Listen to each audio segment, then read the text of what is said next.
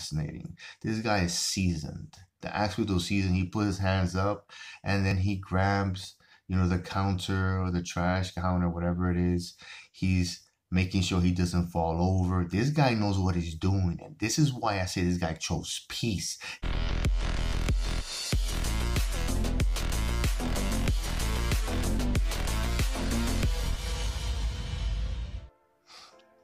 So the video is titled Hatchet Wielding New York Man Released Without Bail. This was out September 20th. A New York man was caught on camera wielding a hatchet inside McDonald's and was later released without bail. Hey guys, welcome to Bad Security Guard News. It's your boy, a passionate security guard. Today we have a story. It comes from NBC News. It's straight out of New York, like many of my stories, because New York is a hot mess right now. The story is about an axe wielder. His name is Michael Palacio.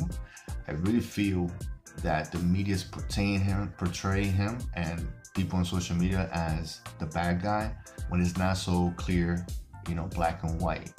I'm a little bit torn as far as the story because I have sympathy for people in the streets in the struggle, man. And though this is not a story about security, it's a story about self-defense. It's a story that highlights what can happen at a security, you know, post. Video going viral.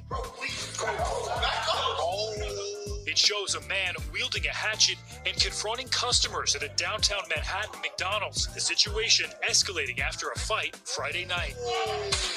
The video starts in the middle of that fight between four men. 31-year-old Michael Palacios appears to throw a punch and then getting punched dozens of times by three guys. Before Palacios reaches into his backpack and pulls out that axe. He then smashes a nearby table and shatters a glass divider before confronting his attackers around the restaurant. Appearing to hit one in the head while wielding that hatchet in his other hand, even getting in the face of a woman visibly shaken as he smashes the table she's sitting at and continues to yell. After 2 minutes, Palacios grabs a bike and exits the fast food chain, saying, according to police, victims did not report any injuries. Palacios was later found by officers and arrested on charges of criminal mischief, 3 counts of menacing, and 2 counts of criminal possession of a weapon. But he was soon released without needing to post bail because the offenses are misdemeanors covered by... Michael Palacio, he chose peace that day. He could have ended these guys. He was a frustrated man. I don't understand the situation. All I know is that there was a fist fight that it seems that he started the first swing. I don't know why, and then it was 3 against 1. Because fair fighting doesn't exist anymore. You know, he probably comes from the old school of, oh, I have a problem with you, you have a problem with me, let's do this now. Not that you bring your homies kind of thing. Now, they're making him sound and look like he's a crazy person. Sometimes acting crazy is good for self-defense. Why? Because it makes everybody else scared of you because you're unpredictable. The other thing I want to highlight is that if you notice his axe, he's not using the edged part to hit anybody with it or hit anything with it. He's using the blunt part, and he didn't hit anybody with his axe. This was a man who clearly chose peace. He chose to show these kids a lesson, and he snuffed one a couple of times. That's why I smiled, because that reminds you of me when I was, in my teens. I got beat up once, right, by an adult, and it was off some stupid stuff. There was snowball fights, whatever. This guy picked me up, and I was gonna come at him with freaking, sticks or whatever, or a bat, I can't remember. Anyway, he picks me up, he throws me on the hood of a car, and he smacks me like 3 times. Like, you need to say, respect your elders. Boom, boom. It was over some stupid nonsense. Now, something that's very funny I also want to highlight is the female's reaction. Now check this out, this part, it's very, very important. Look at this female. She's holding this guy back. She's holding his elbows up.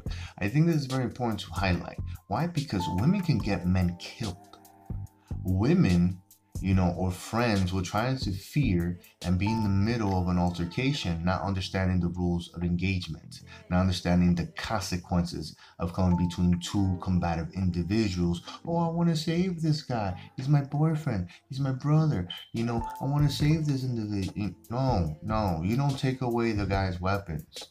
Even if he's at the wrong, you're going to lose him. You're going to lose him. Like, I don't know who's right and who's wrong in this video, but you clearly have a guy with an axe. You clearly have another guy that all he has is his fist, and you're taking that away from him. And then you're getting between him and the axe wielder, you know, and you give them your back. So like, you just completely put your belly up. You completely just gave up on life. Now, this part right here, I find very, very funny and fascinating.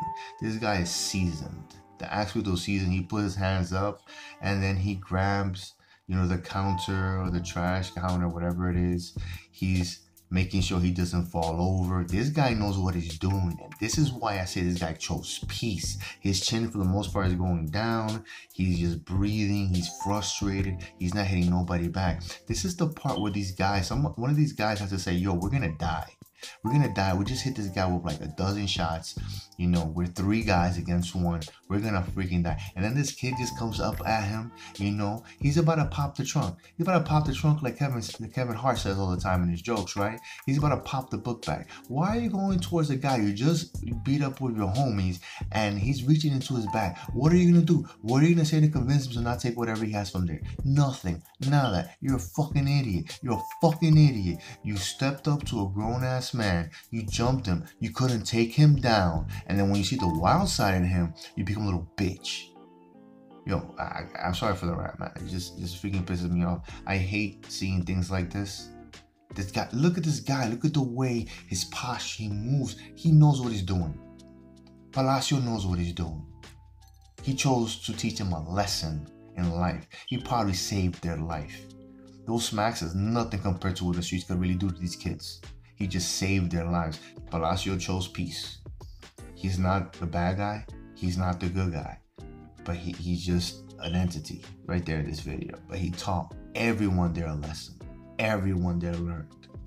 And, you know, we should be happy Palacio decided to not use the edge of that tool. One thing I want to get clear, violence is not good. But I understand Palacio's thought process in the sense that if I don't stand up to these guys now, what's gonna happen when I meet them at a subway station? What happens when I meet them in Subway sandwiches? What happens when I'm wearing Dunkin' Donuts and I might come across these 3 guys? Are they gonna jump me again? Is it no longer gonna be, just fist fight this time? What if next time they see me, they're holding the axe? What if they're holding the gun? There's something territorial and primal about what happened in this video. I think it's very important for security to understand that everything is black and white. You gotta really question what you're really willing to do for your post, you know. But that's that, guys. If you found value in this video, please press like. Let me know your thoughts and feelings. Was Palacio correct? What did you think was going on in his mind? I honestly think that he was marking the territory when he destroyed the property, right? He was showing them like, yo, you don't know what you're getting yourself into. You need to know how to recognize death when it's in your face. All right, that's that, guys. Ciao. Look at mucho.